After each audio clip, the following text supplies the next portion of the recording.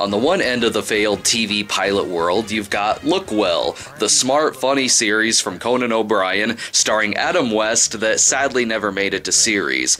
And on the other end, you've got Poochinski. Just saying the name Poochinski screams or barks cancellation. It's a notorious 1990 TV pilot starring Peter Boyle as a detective killed in the line of duty whose soul is transferred into the body of a bulldog. It would have made a great double feature with Krishna Cop, except that was only a sketch on In Living Color. This was actually intended as a television series. It starts out seeming like a typical 80s, early 90s cop show, a sweet, jazzy soundtrack, the nighttime skyline, and yeah, this.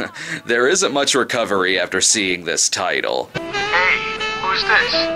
I'm Casey, the new dispatcher. Casey? Anyone ever tell you you got a real sexy voice? Anyone tell you you have a stupid name, Poochinski? I like that this is his last name before he turns into the dog. I guess he's grateful that his last name wasn't Anal Sistberg. This is always a good sign too, when your title character is credited last. Written by Brian Levant? Well, now I know we're in good hands. This guy directed Problem Child 2, The Flintstones, Snow Dogs, and Are We There Yet?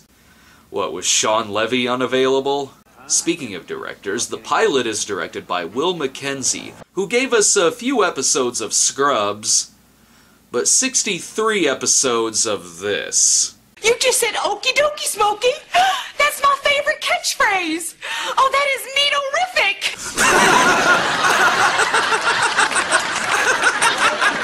Poochinski is partnered up with yuppie detective Robert McKay, played by George Newbern, an actor with the amazing ability to never age in 20-plus years. Poochinski first meets the bulldog when he saves him from street kids. This is what I want to see in a half-hour comedy series: animal cruelty.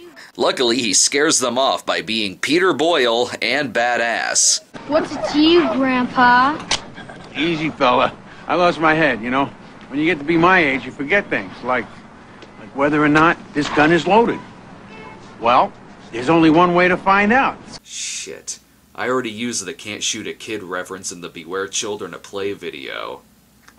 Well, here it is again. Can't shoot a kid, can you, fuck? Immediately, Poochinski hits it off with the bulldog, and, well, at least this is a sexier love scene than Mitchell. Seems like the dog is the only person in this show who likes Poochinski. Hey, Poochinski, finally found someone to kiss you? Hey, Schreiber, don't let the word get around. I wouldn't want anyone to think I've been unfaithful to your wife. You know, so far the show isn't terrible. I could get behind a gritty cop show with Peter Boyle and a bulldog. One of my favorite Dirty Harry movies was Sudden Impact, in which Harry pals around with a bulldog named Meathead. It was awesome. Shit, this show even has Frank McRae playing the captain, as he did in 48 Hours and Last Action Hero. That's a good sign for me, and yes, I really do like Last Action Hero.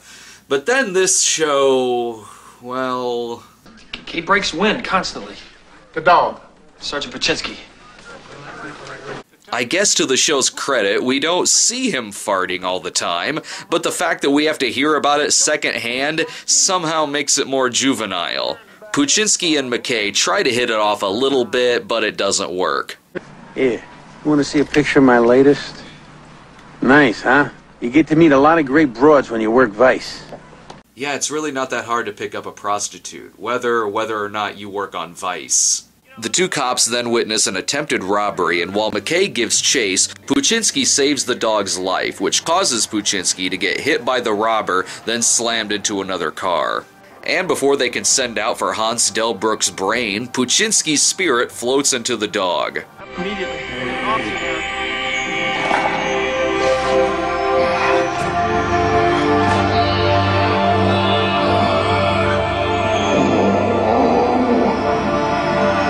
The hell's with the haunting Twin Peaks score? Am I gonna see the dog go undercover at One-Eye Jack's casino next? Here's where the story loses me, though. Poochinski saves the dog's life, thus causing Poochinski to get killed, but when his soul transfers to the dog's former subconscious no longer exists, making Poochinski's sacrifice to save the dog's life completely unnecessary, because the dog himself is now technically dead anyway. It isn't until the funeral scene where we get to see the dog talk. And I don't know what I was expecting. Probably the look who's talking now, boy and his dog route, where you only hear the dog's voice while real animals do the acting. But I wasn't expecting this.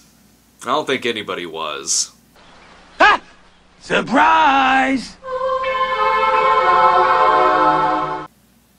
That's terrifying, but at least this scene leads to one of the only highlights of this show. A 20-year-old weather bulletin. Yeah, try paying attention to the severe weather bulletin while this is going on screen. Everybody loves somebody sometime. Everybody falls in love somehow. Poochinski! You know, H.R. Pufnstuf's dick would be less terrifying than this dog. He even starts to get sick when he finds out his partner has been desked. What are you gonna do now? Well, first I'm going to try licking myself, and then I'm going to catch my killer, and you're going to help. Every revenge plot needs priorities. This one's is licking balls, apparently. Poochinski and McKay make it back to the police station where Poochinski returns to his old tricks. Woo, woo, woo. Don't do the cue, you He likes to scratch you. Great! Now he can molest women without them knowing about it. Perfect! I don't know what's more disturbing, the fact that he's fucking her, or the fact that she seems to be enjoying it.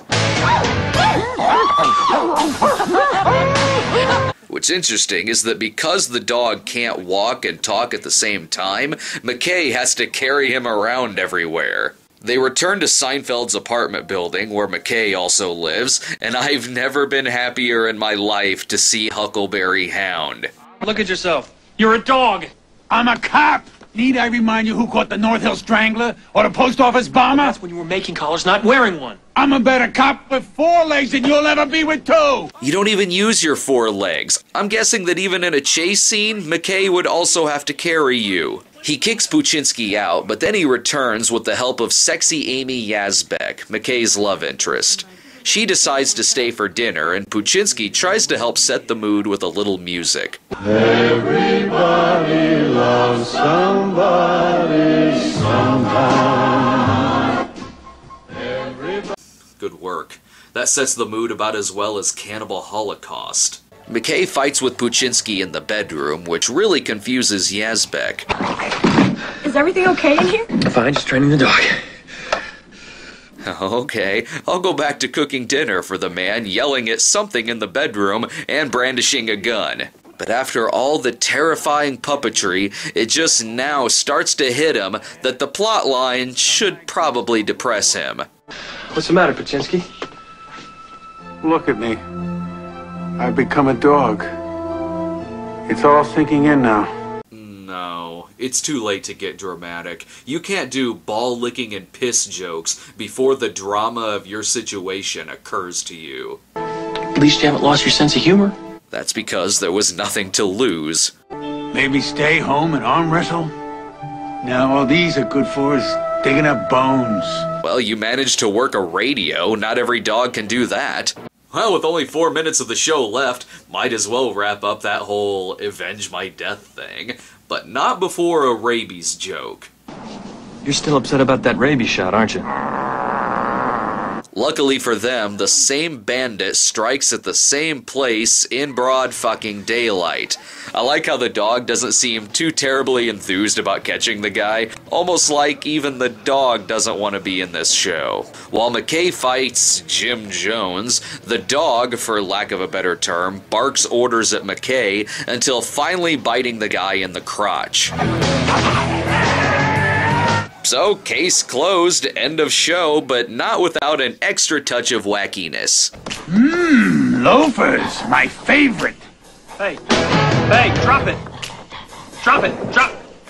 Bad dog, bad dog, bad dog. That's it, Poochinski! Wow, a shame this was only a pilot. There are so many unanswered questions. No, seriously, there are. Did Poochinski have any family members or anyone close to him who probably would like to know he's still alive? There were people at the funeral. I'm sure someone there would be interested in knowing he's in the body of a talking dog. He mentions a girlfriend a couple times, but we only see her in the picture. And speaking of pictures, at the end we see Poochinski being awarded after his killer's arrest. Does that mean the police force now know he's a talking dog? And if Poochinski's soul transferred to the body of the dog, did the dog's soul transfer into something else? Because as I see it, this dog died just so Poochinski could make piss jokes. Hey!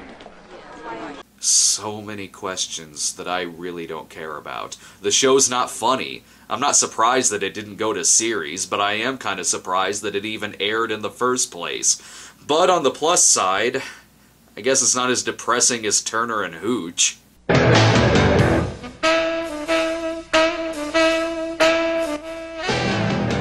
Coming up next, Farrah Fawcett stars in the NBC miniseries based on the true story, Poor Little Rich Girl, the Barbara Hutton story, only on NBC.